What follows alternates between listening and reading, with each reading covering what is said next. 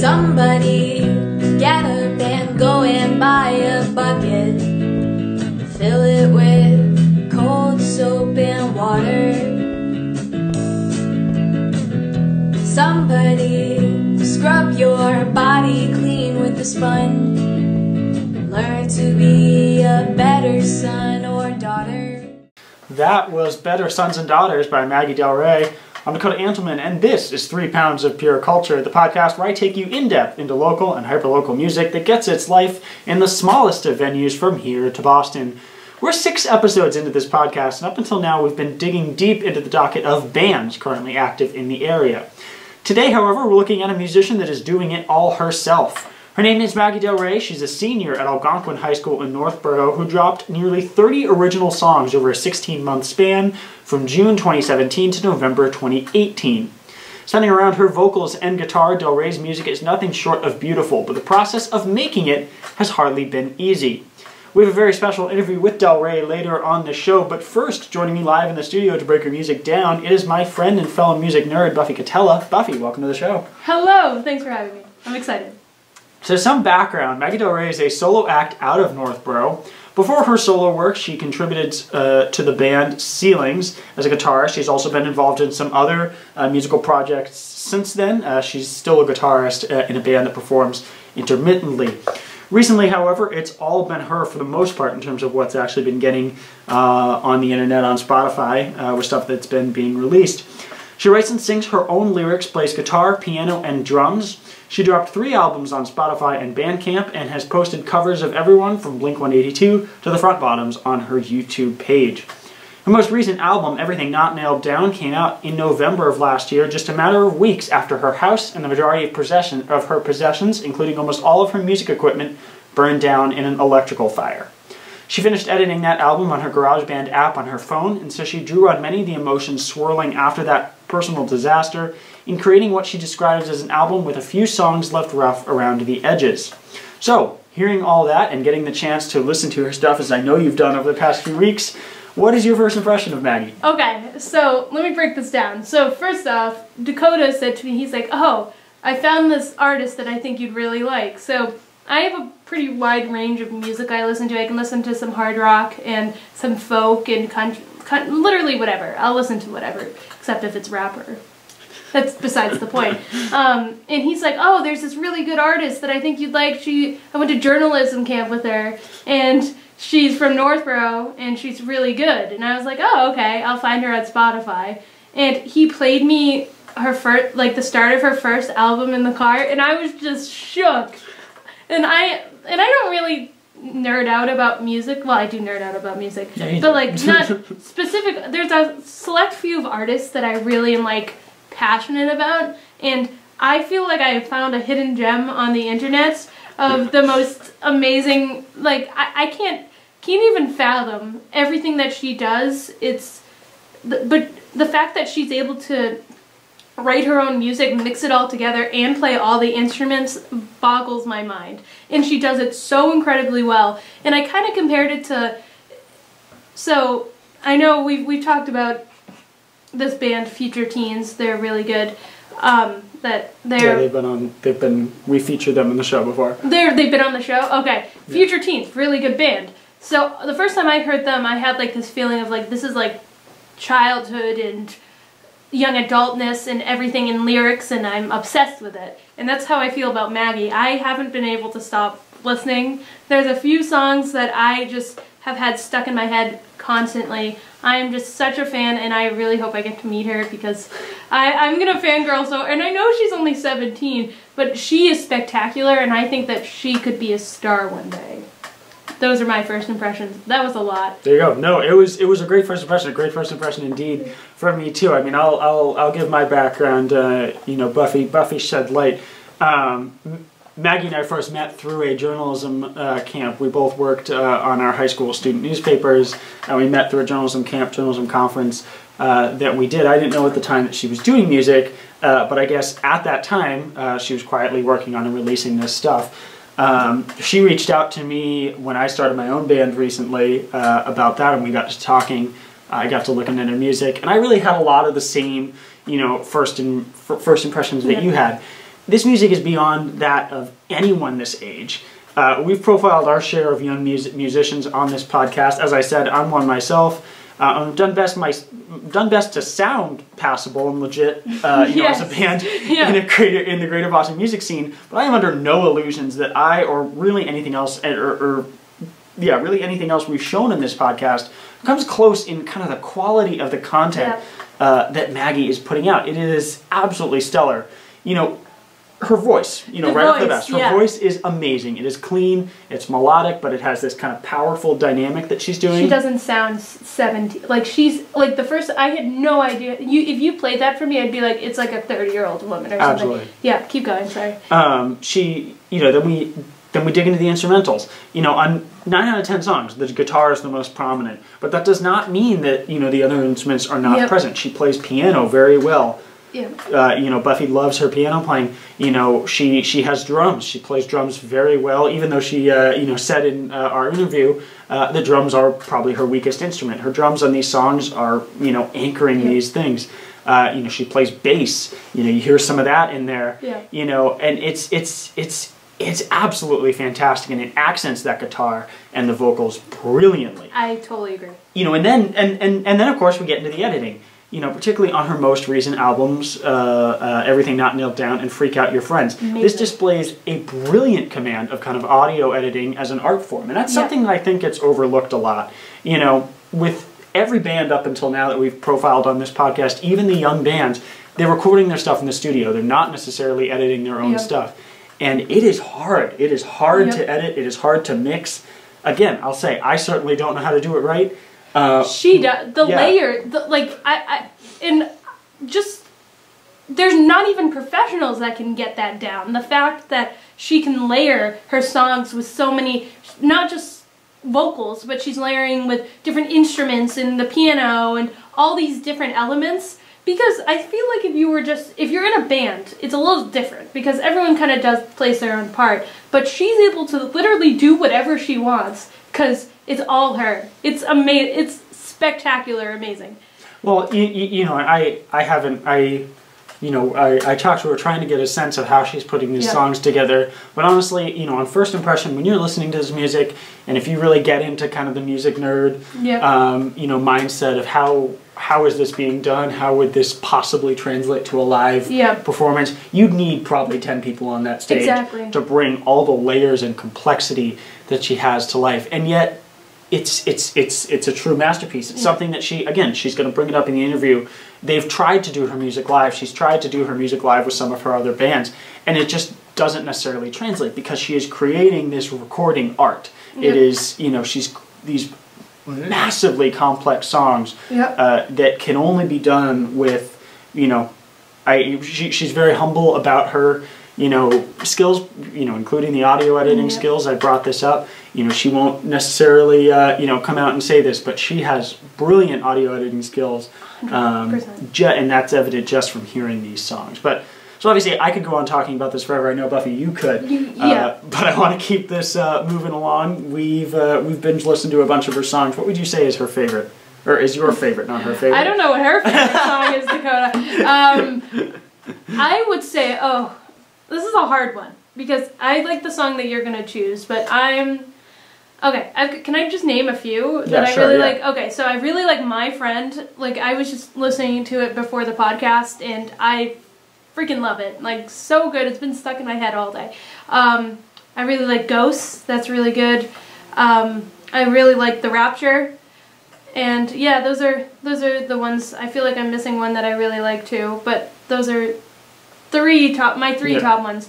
And they're all so different. I think if you just look at her newest album, Everything Not Nailed Down. Yeah, Everything Not Nailed Down. I just love, like, the way I'm a true believer in listening to music the way it's supposed to be in an album. I think that an artist creates an album and wants you to listen to songs in a certain way. Exactly. And she does that perfectly with the album. The progression from the album starts off very slow, but as you keep going, it revs up, gets faster, more intense. And the last song, The Rapture, is a complete bop. Like, I jam to it. I just keep going. The piano that gets in the piano. I heard the piano and I like jumped. I was like, this is the best thing I've ever heard. I feel like I'm very much geeking out right now. No, this is wonderful. Okay. You mentioned the piano there, and you mentioned the progression. It is something where it feels like, you know, the first song in the album, I believe is called "Rain Hitting the Windows" Part 1. And that song, very, you know, it's some drums in there, vocals, guitar. Those are the three main pieces. But you get to the end of the album, you know, something like Fear, something like The Rapture, where you have piano, you have bass, you have guitar, you have the guitar screaming, you have layered guitars, you have all of these vocal harmonies. It's almost like, again, you know, I like envisioning live music. You know, a lot of this podcast, going back episodes, I like to try to see these bands live because I think that's an important part, particularly of local music. Now, I've said Maggie is her solo stuff is mostly recording art, but you know, kind of as a thought experiment and kind of envisioning what her music would look like live, it's almost as like she starts out alone on stage, and then by the end of the album, she has this whole orchestra behind her. Yes. That's kind of what the album feels like, at least in my head as I'm listening to it. It's just building, it's just growing, the sound is getting thicker and more complicated, and I think it's an experience listening to that. Now that's particularly Everything Not Nailed Down, which I think is her best album. I 100% agree. It's pure, that album. You can, if you listen to all her old stuff too, you can totally see how much she's improved. But that album specifically, I believe, is just pure perfection. Like from, obviously, it would be amazing if she had professional equipment, but from it doesn't even. It's not like it's missing it. It almost gives it a vibe.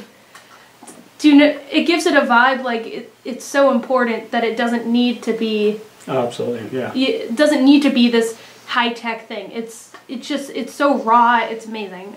Well, that's something, you know, I'll get on my pedestal here. I think it's often very hard for young musicians to record music and release music and get it heard and seen in this commercialized music industry that we have right now. And I think someone like Maggie can provide such hope in being able to create just really high-quality music with GarageBand, a single mic, and, you know, so many instruments, and a few instruments.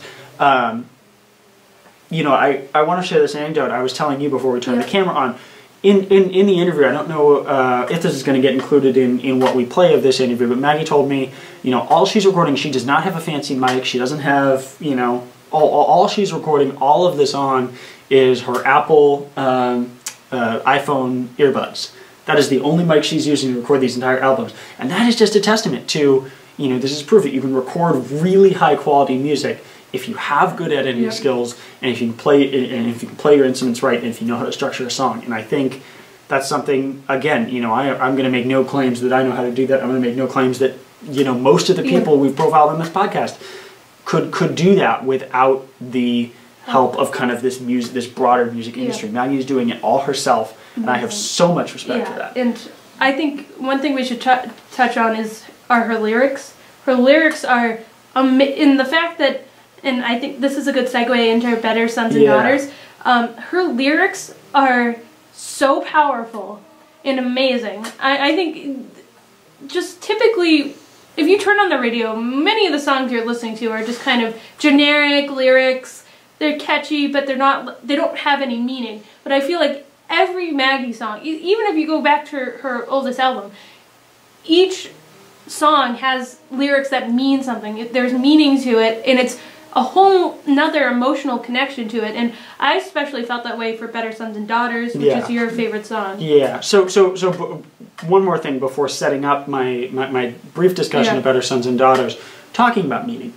She has 3 albums. 2 of them are concept albums. The first album's a concept album. Second album, Freak Out Your Friends, is a concept album. Third album, she wrote as a kind of less conceptual album, more just kind of a conglomeration of individual songs that came from the heart. She was talking about writing some fictional songs, particularly inspired by the band The Mountain Goats. That song, though, kind of took on a concept feel in the wake of the fire. And, you know, having all of her music equipment destroyed, having her life uprooted by that catastrophic fire, and all of a sudden she was talking about how some people, even though those songs were written before the fire, those songs suddenly took on a sort of meaning, were viewed through that lens, had that feel. Those first 2 albums, though, Soda Pop is her debut album, and Freak Out Your Friends are two concept albums. Soda Pop, as we'll get into, is about a tragedy involving her father. Her father passed away due to some mental health issues, and she wrote that album was kind of a dedication to him. And it is a beautiful album, totally from the heart. You know, it's kind of heartbreaking to listen to some of the music, but is just awe-inspiring that she could channel that kind of tragedy into an art form like that. Freak Out Your Friends, likewise, a little bit lighter, but you know, is talking about just friends, you know, talking about, you know, a social life in high school and, you know, what's going on for her. So two concept albums there, you know, and as obviously we touched on what Everything Not Nailed Down is about. But Better Sons and Daughters, the lead track off of Freak Out Your Friends, is a fantastic song.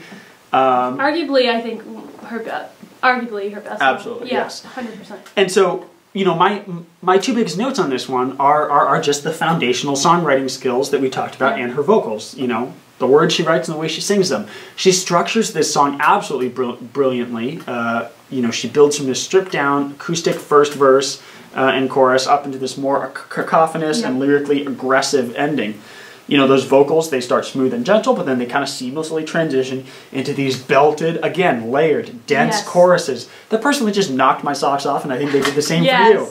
You know, the lyrics are truly brilliant, and, you know, as a whole, it's about kind of feeling like a disappointment to your parents, yet she kind of buries these, you know, kind of that broader theme, you know, under these brilliantly shocking lines, including lyrics like this one. I'm going to read it.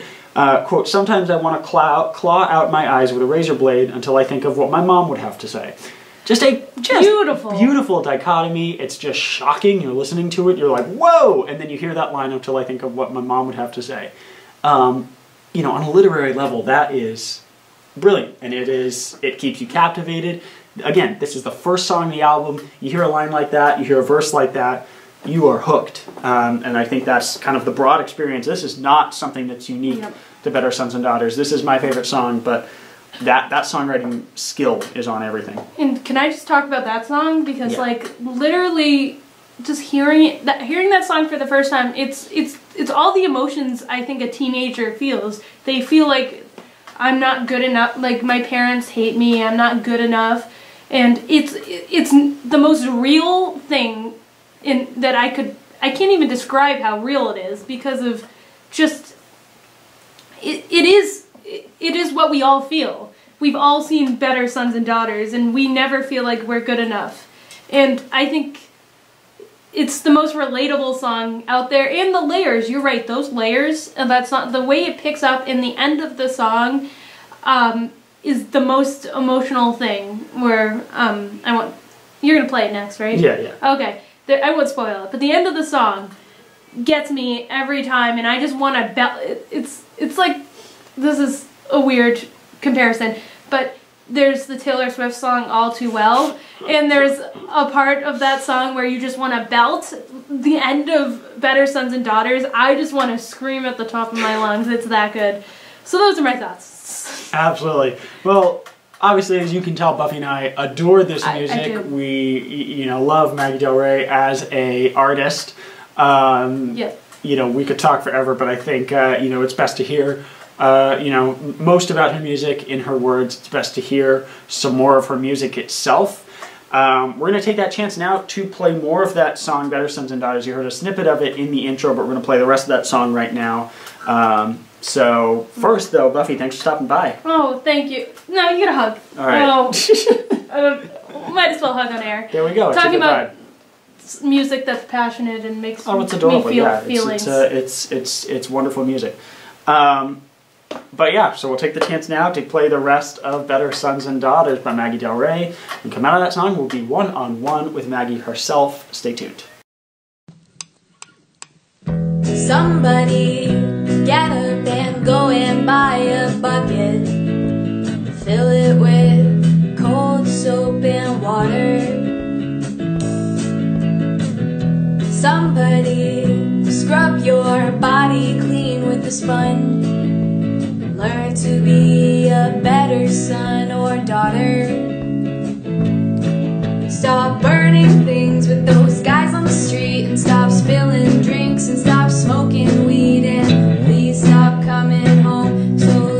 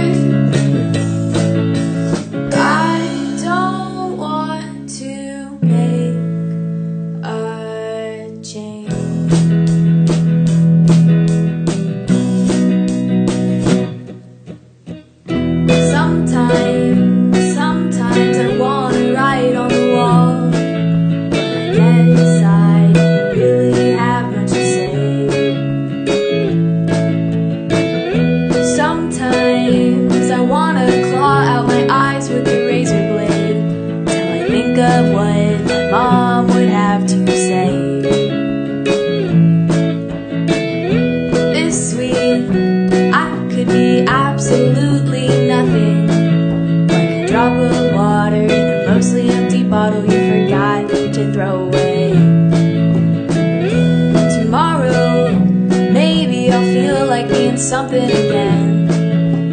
Probably not with the way I feel today.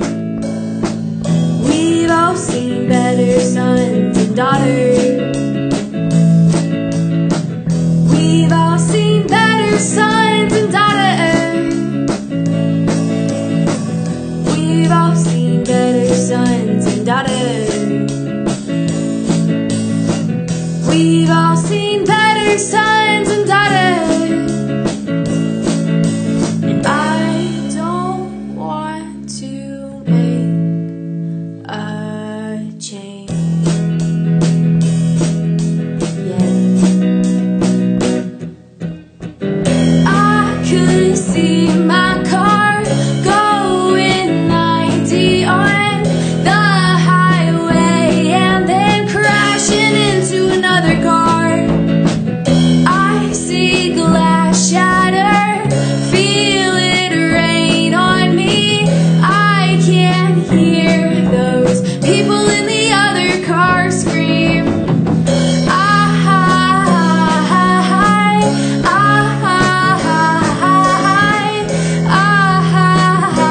say I'm sorry.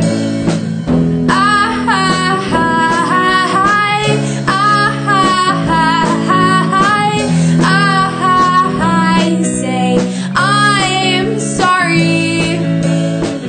I could see my car going 90 on the highway and then crashing into another car. I see blood splatter, feel it rain on me. I can hear those people in the other car scream. We've all seen better sons and daughters. We've all seen better sons and daughters. I'm sorry. We've all seen better sons and we've all seen better sons and daughters. I'm sorry. Sorry doesn't cut it anymore.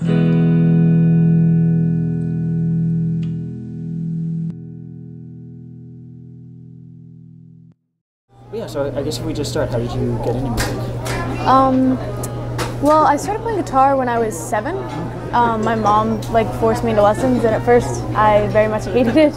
But you know, mere exposure effect, I got really into it, and now I love it. It's really big part of my life. And when did you pick up the other thing, the other instruments? You're doing quite more than guitar on those tracks. So it was kind of a gradual process. My brother, when I started playing guitar, he started playing bass, and my mom started playing piano at that time. Yeah, so over the years I kind of just fiddled once they both quit, so they gave me their instruments, so then they were mine to play with. And then eventually when I was a sophomore, I got a drum kit for myself, and by far my weakest instrument, but I can fake it. There you go. Yeah. You do all right. Thank you. And so when, in terms of kind of making your own music, how has that developed? I noticed you were in a band for a little while. Can you sort of talk about that arc of making your own music? Yeah. So I started my first band in 7th grade, and went through a lot of member and name changes since then. Right now we're the Quixotic Monks. And there's 5 of us. We're not particularly active right now. We lost all of our equipment was at my house, so that's gone, but we will get new stuff and start practicing again soon. But yeah, that is pretty separate from my solo work. I would say we play more like rock music. My music's folky. It has a lot more influences other than rock, I would say. But it's fun. I like playing with other people. Playing with other people's fun. Yeah. Beats sitting in the basement a lot. Yeah. That's what I've been doing this whole time. That's fun too. It's all good. You mentioned you mentioned your house, and I think that's seemed to influence some stuff, particularly with your recent work. Do you want to talk about what happened to your house? Yeah. So my house in November, it burned down, so I lost a lot of equipment and things, and I was in the middle of working on an album, Everything Not Nailed Down. That wasn't the name yet, but that album, it was set to be released like a couple weeks later. So it wasn't quite finished. There's a few songs that are still on my phone that are like recorded, but I didn't want to release because they're not done and they won't be until I get new equipment.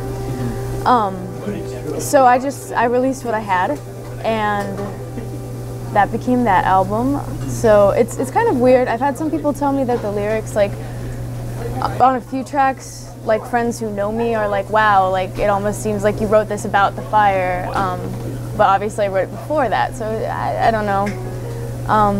Yeah, so that happened. Yeah.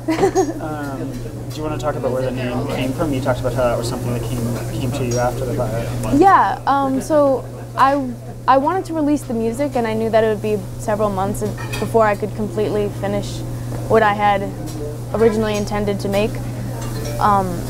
But I did want to, put something out. I told people I was going to put something out. Not that I have like a million fans waiting, but for like the 3 people who care. Okay. I wanted to honor that and be able to do something. So I was, thinking about it and trying to get the album art together, trying to get what I could together to have it ready to go. And I was listening to my favorite band, the Mountain Goats, in my car, and they have a line in their song. They say, "Save this town, save everything not nailed down." And I don't know what it was about that line, "Save everything not nailed down," but it kind of, I don't know, it spoke to me in a way of like, it could be related to my situation. It's not the intent of that song in particular, but yeah, it's just, I lost all my things, but those songs got out of the fire and I have them and I can share them.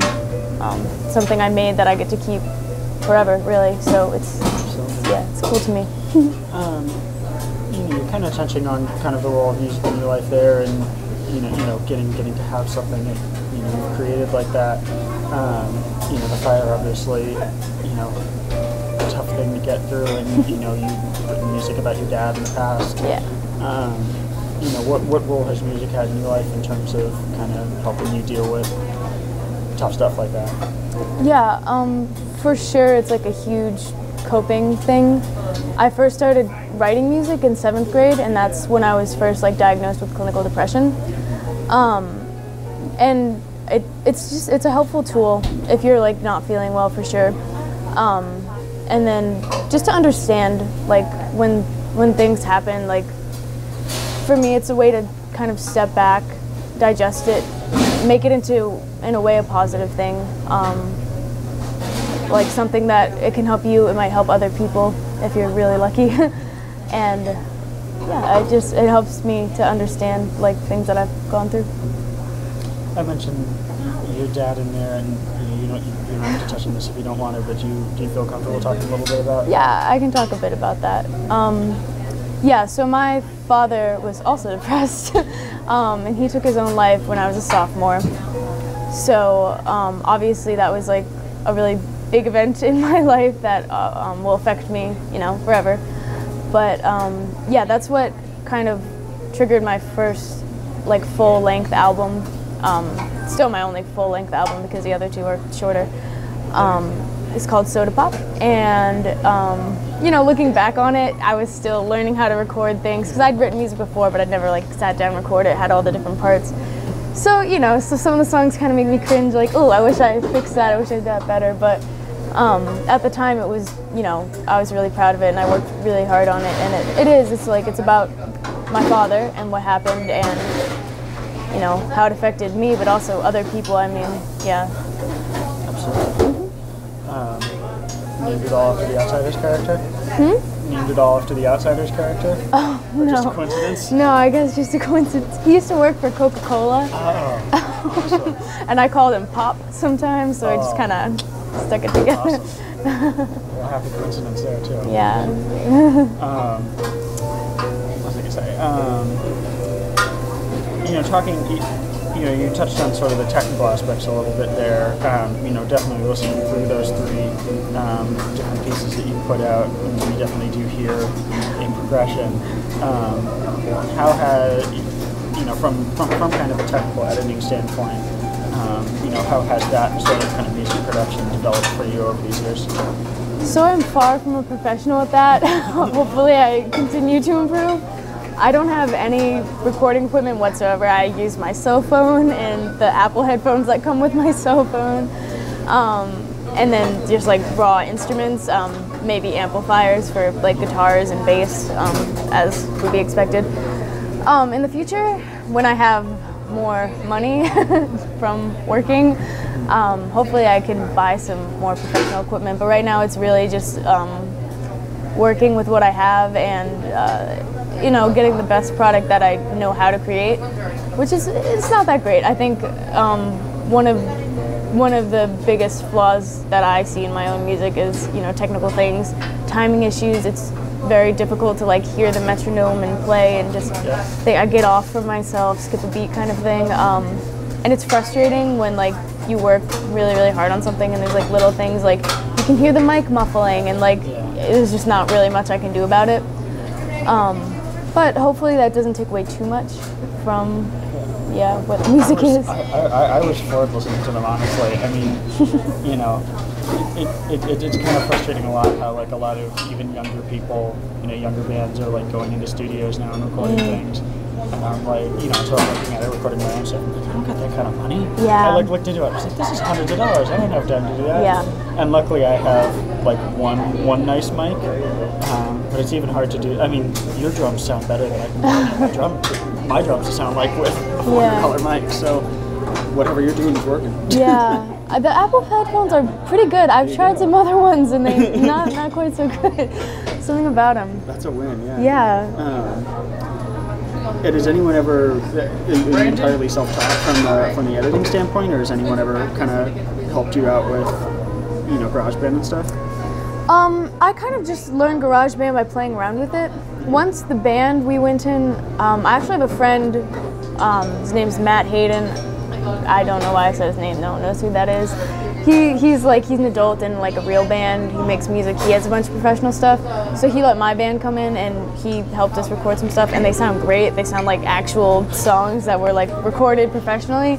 And he did it for free, but I felt bad because he spent hours on it. So I'm not gonna ask him to like, hey, do you want to record this full-length album for me? Like, yeah, I feel that. But it was cool to do once. But other than that, I mostly just learned it by playing around with it. That's awesome. Circling back a little bit to influences, you said the Mountain Goat's your favorite band, but you know, stalking through your YouTube channel, you know, you cover the Front Bottoms a lot, which I love. Yeah. I adore the Front Bottoms. You know, you had a Blink cover in there. Yeah. So definitely like kind of an eclectic music taste. Where's that come from, and you know, how's that influenced you? Yeah, I don't really have a genre, I would say. I would listen to music that I like, and that is very, very broad. I mean, my two favorite bands are the Mountain Goats and the Red Hot Chili Peppers. Already, that's a pretty wide spectrum. On the way here, I was listening to Bowie. I love Jeff Rosenstock, his punk music. Law Dispute, post-hardcore. Just, I could go on, but like, I love rap. Just everything. Not so much country. Everything else. But I think that comes across a bit in my music. I personally find it hard to genre myself. When people ask like what kind of music I make, I'm like, it's like folk, pop, indie kind of. That's the rock a little bit, which can make it difficult to like recommend my music to other people. I don't know like who would like it necessarily. I think like maybe if you like the Front Bottoms you might, if you like the Mountain Goats you might, I don't know. But definitely other artists influence my music for sure, but I feel that. I have a lot of strings coming together. I'm trying to think, there's a lot more that I want to talk about. Yeah.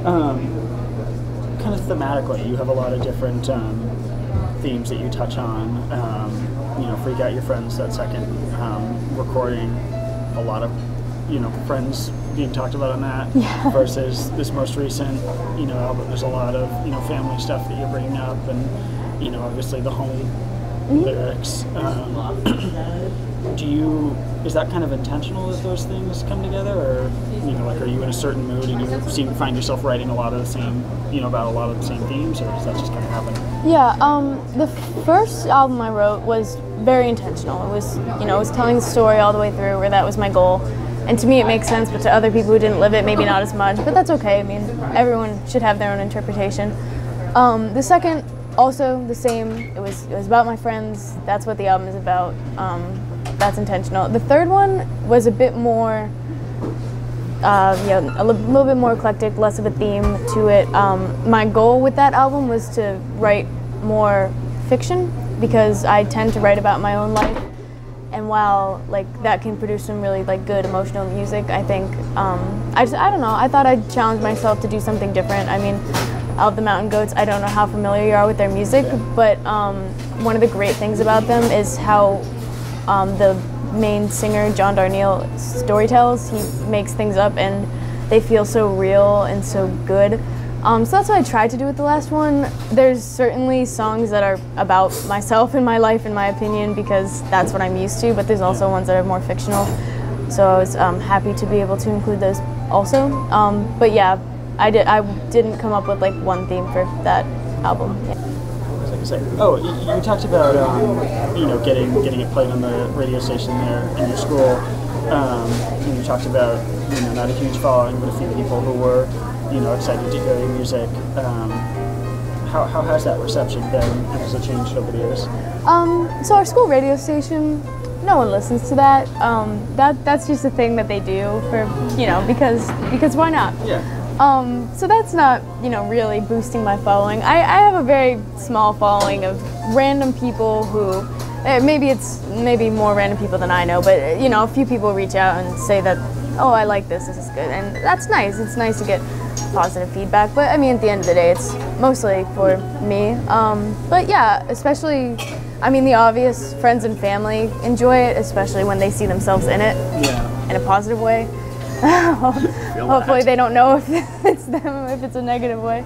But every now and again I'll have someone tell me, like, I guess there's this one girl who like really likes it, really listens to it a lot, and I don't know her, I don't talk to her, but like one of my friends is friends with her, and she's like, oh yeah, like Caitlin listens to this all the time, she loves it. I'm like, oh, that's so nice. Like, I've never spoken to her. And then I'll get a message from some random guy in Indonesia, like, oh my gosh, this is my favorite album. I'm like, that's so cool. Like, you probably, like, wow, I'm never gonna meet this person, but they like my music. So that's always a good feeling. But generally it's not like so big. Everyone's talking about it, they're playing at parties, like, no, that doesn't happen. Yeah. It's a great ride though. Yeah. I feel like so many people don't get there, so. Yeah, I mean. That's something. And it's for me, it's fun. It's if other people like it, that's great. I hope they do. But if they don't, then that's fine too. It's my music. And so your originals, I've seen your bands have played some gigs. Do you ever do your originals out in the world, or is that just kind of a recording project? So one time we played one of my originals with the band, and it went fine. I'm not the singer of our band though, so it was weird hearing like someone else sing my song, and it wasn't quite the same because we don't have all the same instruments, and we just have a different sound in general. We played Better Sons and Daughters. I don't know if you. I love that song. Oh, good. I'm glad you do. So it was different. We didn't do it again, which the band showed some interest in it, but I think to me they're two separate entities. Yeah. Sometimes I'll do like little open mic nights or coffee shops and do acoustic versions of my original music. But obviously live I can't play everything at once. Yeah, I guess if I was really cool I could. But yeah, so it's generally speaking, yeah, it's just a recording project, but we get some acoustic versions here and there. I feel somewhat obliged to ask, you have a song on, I think it's sort of that's called Kelleher Field. Yeah. It's somewhat more local for people in Hudson. Is that about Marlboro Kelleher Field? Yeah, it is. I used to run a lot. I still run, but not like I did, and I was training for a half marathon. Yeah, it was like 6th grade. I'm not that cool anymore. But my dad is very into running, so we ran together. So that song's just basically a story of we ran that. It started at Carroll Trail Field, and there's like a trail. Yeah, so we ran down around there. And it was like the first time I ran 10 miles, and like, I don't know, like looking back, that's one of the songs that I kind of like, ooh, like, that's kind of weird, but No, we like that. I'm glad you like it. Yeah, my friend Mia sang on that track, and she's super talented. So that part I like. I like her voice. There you go. And going forward, you know, obviously looking to get some equipment back together, going off to college next year, but, I guess thinking more long term, assuming you do get some equipment back, how do you see music playing a role in your life in the future? I definitely want to continue with it for sure. I mean, I have like a music Instagram. I've been keeping up with that somewhat on my guitar, but yeah, definitely I hope to finish the songs that were not finished once I have the equipment to, and then continue that into another album, hopefully a full-length album this time if we're lucky. But yeah, I have some stuff in the works, some writing getting done in the meantime. So yeah, it should be good. Hopefully, another year or two, and we'll have another release. I'm a fan. All right. Yeah. Anything else you want to add? I don't think so. There you go. All right. That was amazing. Thank you so much. That will wrap up our interview with Maggie Del Re, and likewise this episode of 3 Pounds of Pure Culture. You can hear Maggie's music on Bandcamp or Spotify, and can see some of her old covers on YouTube as well. For all of us here at HUD-TV, though, I'm Dakota Antelman. Thanks for listening.